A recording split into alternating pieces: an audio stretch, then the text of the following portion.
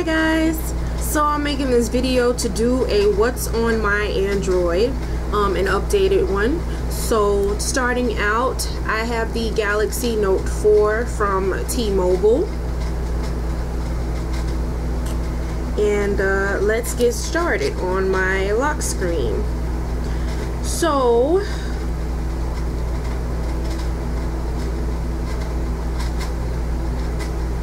as you can see from the top here from my first screen, I have all of these apps right here. The first app I have is Audible, which is one of my favorite apps.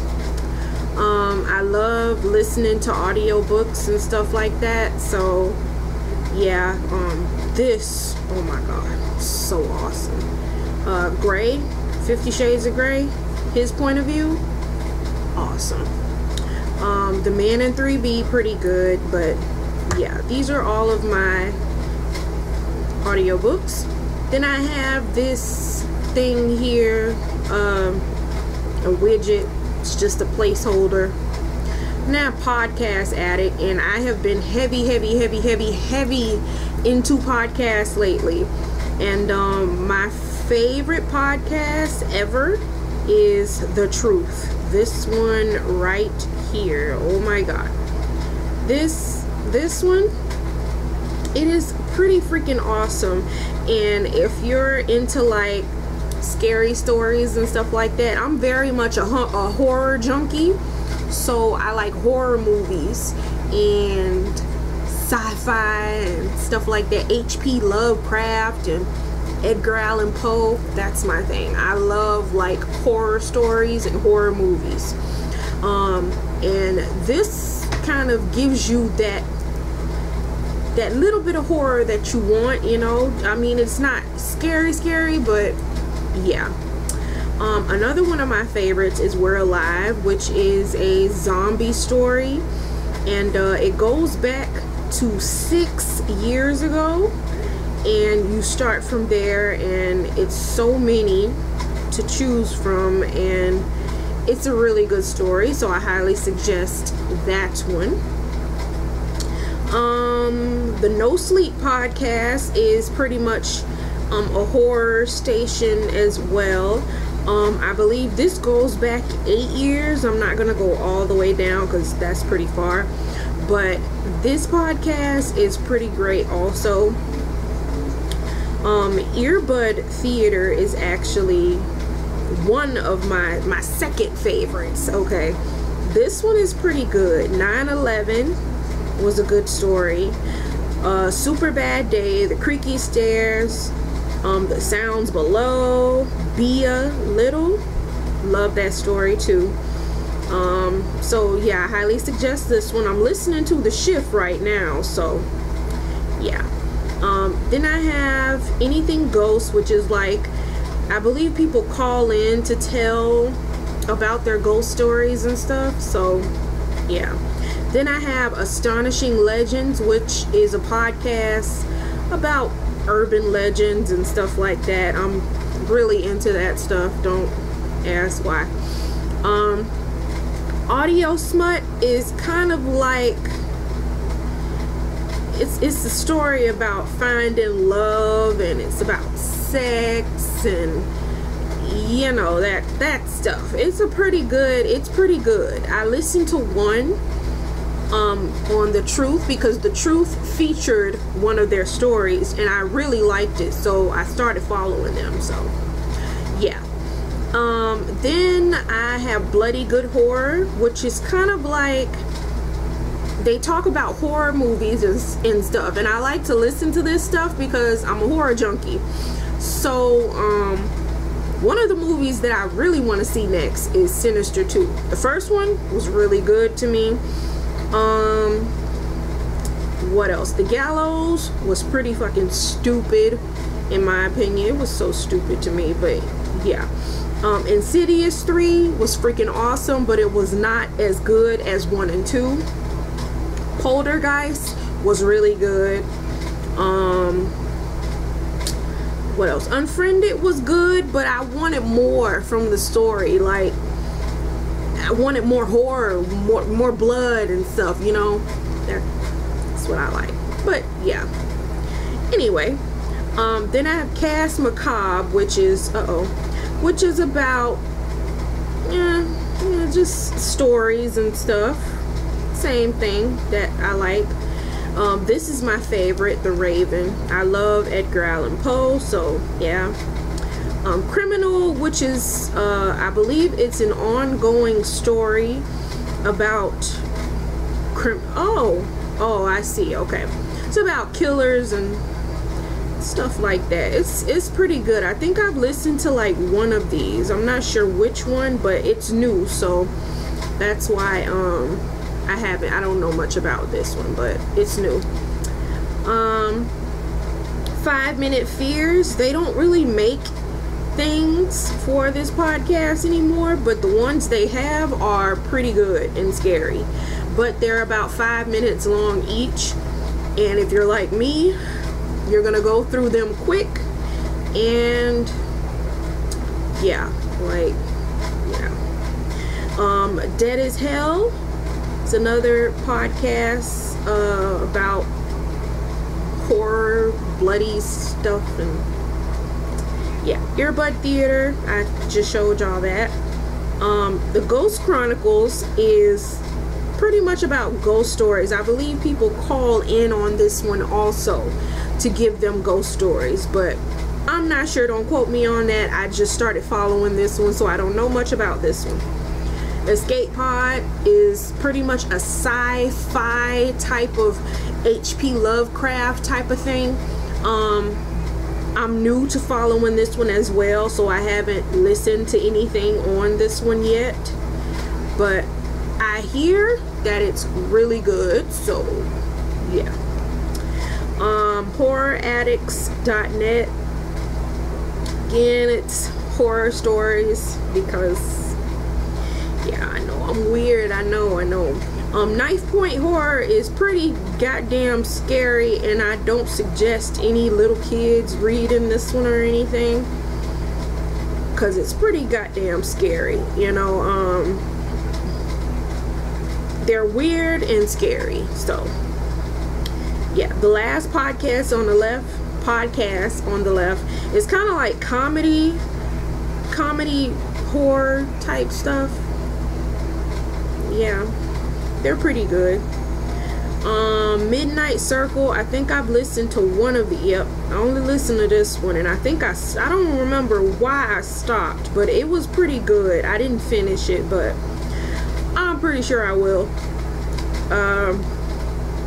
This one, Midnight Marinara, I have not listened to any of these yet. This is also a new one that I just found.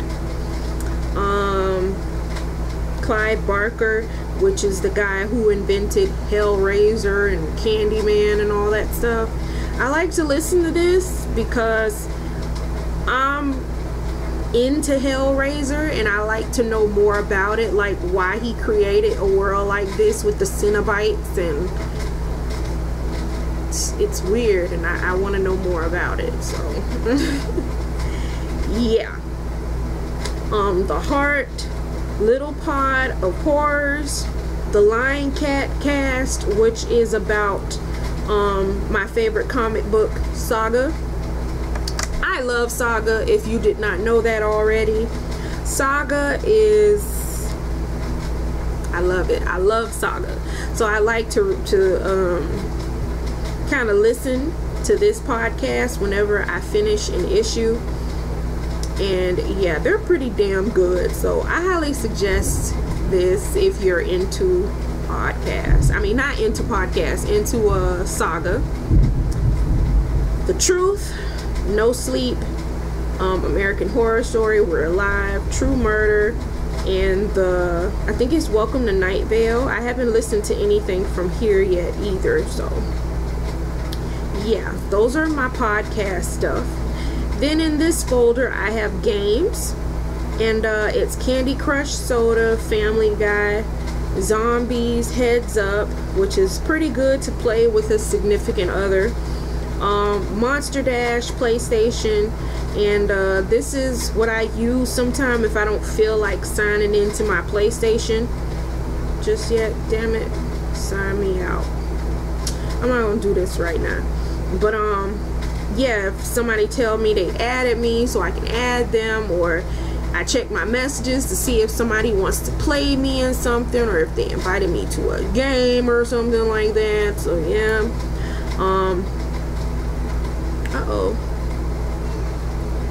Then I have photos, Be Funky, Pick, Play, Post, Textgram, Photo Grid, Insta Follow, Repost Wiz, GIF, Keyboard, and Magisto. Gallery, Twitter, which I do not freaking use. I'm not even signed in. I just put that there as a placeholder. Then I have Gmail, Instagram, Facebook, and Play Store. And then, of course, you see this cute ass picture of my daughter and me. Next side, I have a picture widget of my daughter. Then my period widget, Google Hangouts, Dropbox, settings, and then I have a plus and a minus folder. In my plus folder, I have the clock, my files, calculator, maps, Evernote, and S-Note. Then I have in my minus folder eBay, Amazon, Hulu, Starbucks, PayPal, and Netflix. Then I have my flashlight, active apps, my Citibank app, which is my bank, YouTube, Chrome, and mobile hotspot. Then on this side, I have Comic Vine, which is a place I like to go to get updates on new comics and stuff like that, and old stuff. And yeah, if you're into comic books, I suggest this site for you. So yeah. uTorrent, which is what I use for torrents and stuff. YouTube Gaming. Now this is a new app, but I kind of like it a lot.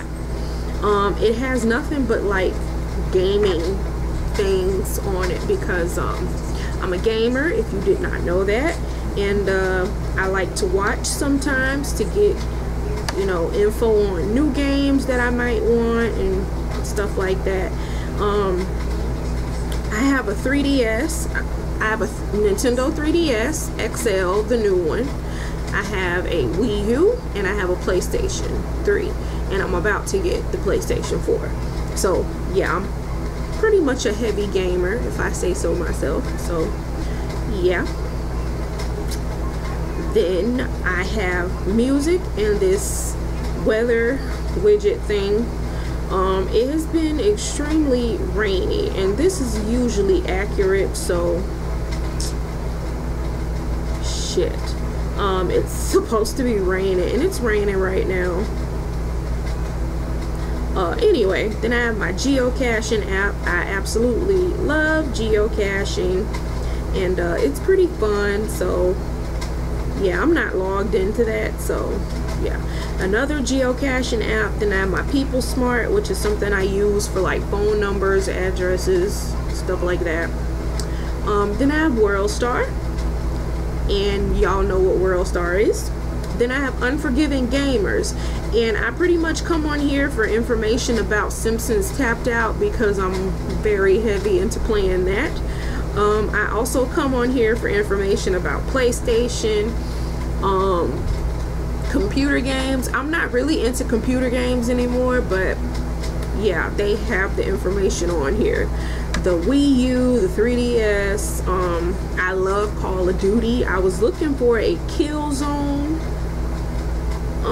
topic, but they don't really talk about Killzone like that. I love Killzone, but yeah, it's one of my favorite sites.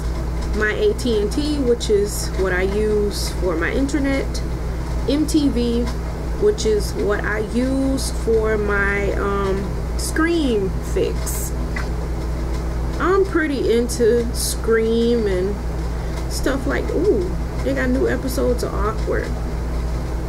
Okay, but I'm pretty much into this stuff, so I love Catfish and stuff like that, so I have all of it here. And then I have Kick-Ass Torrents, which is a torrent site that I use. And then I have phone contacts, Evolve SMS, and this is like for my whatever, it don't matter, but yeah, that's what I use for my messages. And then I have my camera, and in my app drawer I have antivirus, ad block mobile, add watermark, screen recorder, which is what I'm using right now, banking, my banking folder. I have AdSense for my YouTube account, calculator, Citibank, don't know why my period tracker is in here, and PayPal, Chrome, contacts, Etsy, Evernote, Evolve, SMS. Whoops.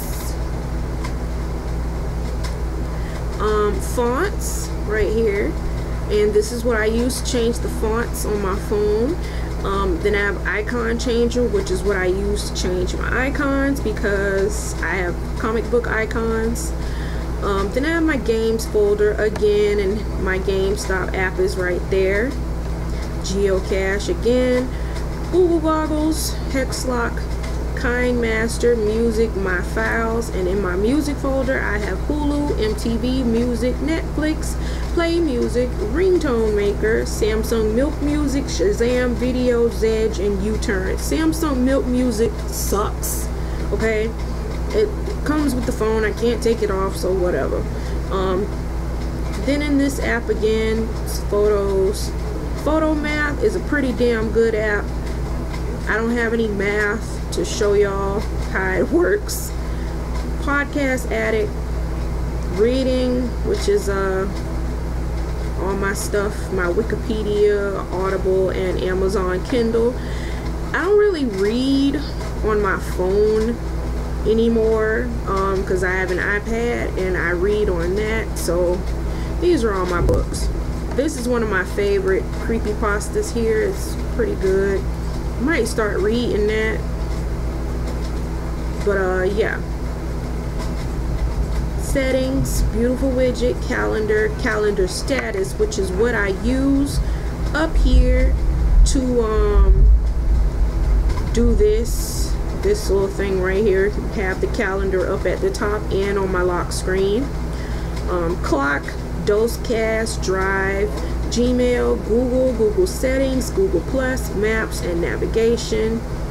Then I have shopping, which I need to stay the fuck out of. Amazon, Best Buy, eBay, my AT&T, phone, and Starbucks. Then I have my SMS folder with a skin and the regular messages and Shush. Shush and Shush is an app that you use to turn your ringer back on in case you forget it. Then in my social folder I have Facebook, Groove IP, which is something I use to change my phone number if I don't want someone to have my number. That's what I use. Hangouts, InstaFollow, Instagram, Kik, Messenger, Pages Manager, Skype. Damn it. Skype. Studio, Tumblr, and Twitter. Street View, which is new, but I love it. T-Mobile, bloatware. That's the regular T-Mobile stuff. Simpsons Tapped Out, TrackView, Wikia, and I love to read about creepypastas again, so I have that. American Horror Story, Orange is the New Black, and DC Comics, WorldStar, and again YouTube Gaming. And that is it, you guys. If you have any questions or anything like that, please let me know and I will answer them below. So yeah.